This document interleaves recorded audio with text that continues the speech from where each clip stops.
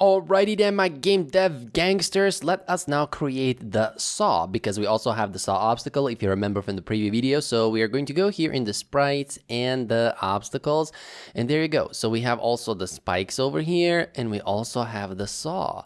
And what I'm going to do is take the saw and put it over here, and I am going to put that on the enemy layer. And of course we're going to resize the saw, so 0.3 and 0.3. I think this is a fair amount of size. Amount of size is now a word. Put it in the dictionary. Anyways, we are going to attach a circle collider because that is appropriate for the saw. We cannot attach a cube or a box on a circle. There you go. And I am going to resize it just a little bit, something like this. Can do maybe just a little bit more. There you go. This is what I'm going to use. And of course, I'm going to tag it with the enemy tag. I don't want to create a separate tag called obstacle, because at the end of the day, any one of these obstacles, be that an enemy or a saw or a spike, whatever touches the player, it will simply make the player die. That's all there is to it. Now, what I want to do with the saw is I want to make it move between 2 points like this. And in order to do that, I need to first create a parent game object. I'm going to call this one saw holder. And again, don't be afraid. This is not John Kramer. This is not the movie Saw. It's not going to kidnap you or whatnot. It's not going to do anything. So there we go. So solve over here, and for this one, I am going to set it 0, 0, 0, because, we need to have the saw at the position where its parent is. There you go. And now we also need to add the holder, or actually the 2 ways where the saw is going to move. So I'm going to create one, and this is going to be move 0.1 and duplicate it, and this is going to be move point, so duplicate it again because I deleted it, move 0.2. For both of these, I am going to tag them with, the orange tag so that we know where they are. And if I put one over here, so let's say at -4, and I put another one at 4, we're going to make the saw move between these two points. Now, in order to do that, we do need to go over here inside of our scripts and the enemy scripts, or actually I'm going to create an obstacle scripts folder. So over here, I'm going to say obstacle scripts. There we go. And from here, I'm going to right click and create the saw. Simple as that. I don't know. Don't think this can get any simpler. And we are going to attach it on the saw itself. So this one, the game object holding the sprite, we're not going to attach it on the saw parent because of obvious reasons. You don't want to tell your parents anything, so the saw doesn't want to tell its parent anything. So I'm going to do my thing and all of good stuff. I forgot to sync to you. That's my money lost. So what do we need? Well, first things first, we need over here a private transform, and one is going to be move point _1, and the second one is going to be move point _2. There you go. Next, we need the move speed. So this is also going to be a serialized field. Private float, move speed. By default, I'm going to set that to be equal to 5f. And then we also need a private transform. And this is going to be a target position, because we need to know on which out of these 2 points are we going to move. So are we going to move to 0.1 or 0.2 or so on and so forth? So we need the target position. And over here, I'm going to say private bool, first move point. So basically, this is the move point where it's going to determine which is going to be the first move point, or the move point where we are going to move. Simple as that. Next, we also need a variable for the rotation, because we are going to rotate the saw. So over here, we're going to create a serialized field like that. And this is going to be a private float rotation speed. And that's going to be equal to 200 by default. And it's not flat, it's float. There you go. And last 2 variables are going to be the angle and the temporary rotation. So over here, we're going to have a private vector 3 temp rotation. And I'm going to set that to be vector 3.0 because initial value is the 0, 1. We don't care. After that, we're going to create the new value. So over here, private float z angle. And that's all there is to it. So inside of the awake, we're going to randomize the movement being is the saw going to move to point 1 or point 2? And in order to do that, we are going to say here if our random range between 0 and 2, if that value is greater than 0, so there's a 50-50 chance, and over here we're going to say else. So 50-50 chance for one of the scenarios to happen.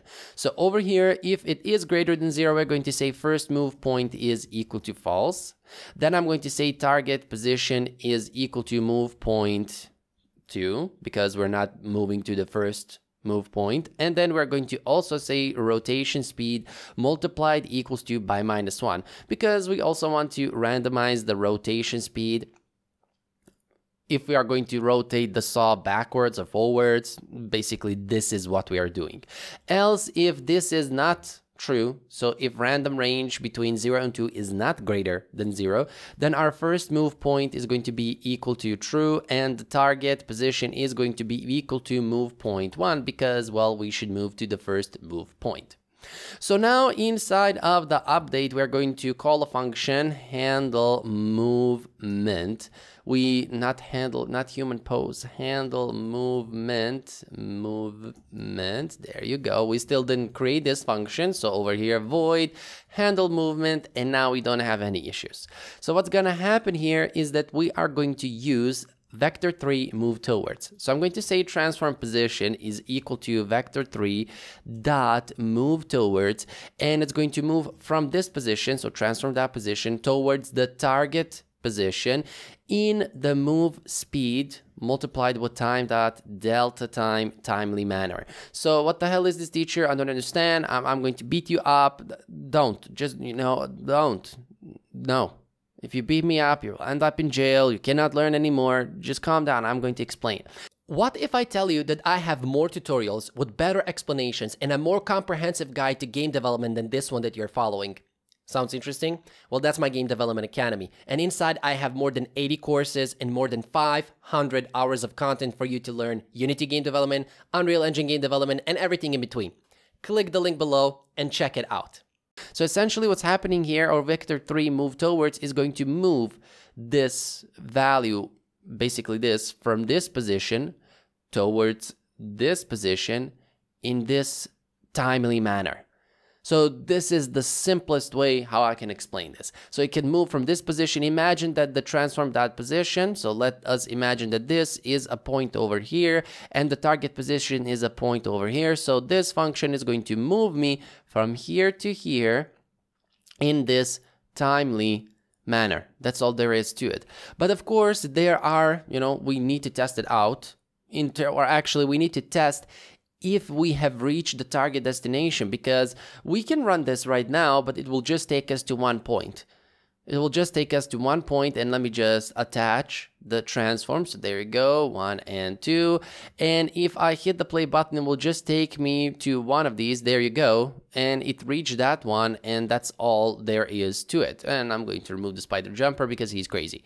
So you see, we do need to check if we have reached that destination in order to move to the second one. So over here, I'm going to use if vector3 dot distance between the transform dot position and the target position dot position. If that value is less than 0.1f, then what we are going to do, and basically what this function will do is it will calculate the distance between this position and this position, and it will return a float.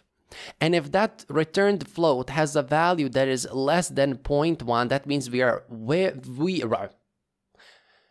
I have issues talking. Some of you guys who hold talking classes, I need to attend that. So if that value gets to the point that is less than 0.1, then we are very close to our target and we can simply move. We don't need to wait until we are exactly where the target is. So 0.1 is very close. Basically, this is our target and this is where we are. So we are at the target. There we go. So if that is the case, then over here we're going to say if first move point, meaning we are moving towards the first move point. So now we're going to say first move point is false and the new target position is equal to move point 2. Else, if that is not true, meaning we were moving to the second move point, so we need to simply take this over here and copy and paste it, and now we are going to say true, and over here we're going to say 1, and that's all there is to it. So we are using the first move point bool variable that we have declared over here to determine where we are going to move point 1 or move point 2. Now we can test this out and we can see that our saw is going to move from one point to another point.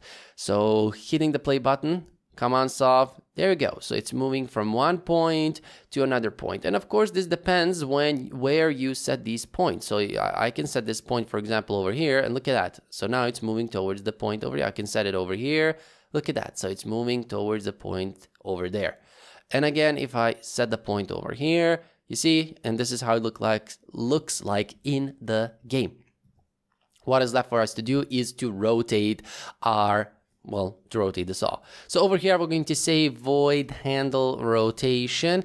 And because the saw, and let me just do this before I forget. So over here, because the saw is a child of the saw holder, we cannot use transform.rotation because the rotation of the saw is depending or is connected, it's relative to the parent game object. And what a lot of people will do, and you will see that in tutorials, they will try to use transform.local rotation or local ELR angles and so on and so forth. That can work, but it's a little bit complicated. I don't know why. I tried it out. You can try that out on your own, but essentially what I did is I used the Z angle and I'm setting that value to be equal to time.delta time, and over here I'm going to multiply that, so multiply it with the rotation speed, and of course over here Z angle is plus equals to, and from here I am simply going to say temp rotation.z is going to be equal to Z angle, and over here transform.rotate, and it's not rotate around but rotate, and over here I'm simply going to pass the temp rotation. So simply passing the temp rotation. And notice I am adding to the Z angle time.delta time multiplied with the rotation speed. And over here, temp.z angle, because the Z angle is the one that we are going to rotate. Let me just go back over here and show you that. So if I click on the saw and over here, the Z angle, you see, the Z angle is the one rotating, and we don't want to rotate it like this because it looks, crazy. And we're now going to rotate it like this because it also looks crazy. And we're going to rotate on the Z. And over here, rotate function applies the rotation of ELR Z degrees around the Z axis, as you can see over here. ELR X degrees around X axis and ELR Y degrees around the Y axis in that order. The order is not important for us because we only use the Z, and let us test it out. So if I go back over here inside of the editor and if I hit the play button, let's see, look at that. You see, look at how the saw is rotating. Of course, we can set a lower value. So we can say, for example, that the rotation speed is 100. Or maybe we can set it to, I don't know, 50. So let's try it out. I'm going to set it over here to 100 because you saw the saw, it's rotating like crazy. We don't want that. You don't want a crazy saw. There you go. It's still rotating a little bit fast. So over here, I don't know, let's try 10. Because as I said, I don't want... Okay, it is rotating a little bit slower, and look at that. It's rotating really cool and really, really crazy. Let me try out this. So I'm going to leave it at 200, but instead of, doing it like this, Z angle, instead of plus equals, I'm going to say simply equals.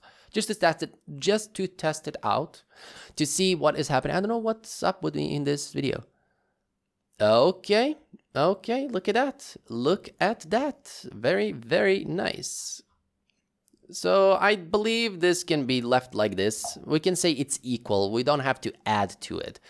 And there you go. It is rotating and it looks cool. So for this, we are going to go here inside of the prefabs, and I'm going to right click and create a new prefabs folder, and I'm going to call it obstacle prefabs. Obstacle prefabs, there you go. And here I'm simply going to drag and drop the saw holder. Voila, that's all there is to it. Now, if something is not clear when it comes to the code that we wrote over here, but basically, we explain everything, but just make sure you ask down below and I will try to help you out at my best. And peace out, game dev gangsters. Don't get in trouble to get in jail and you will not be able to watch these videos. I will see you in the next one.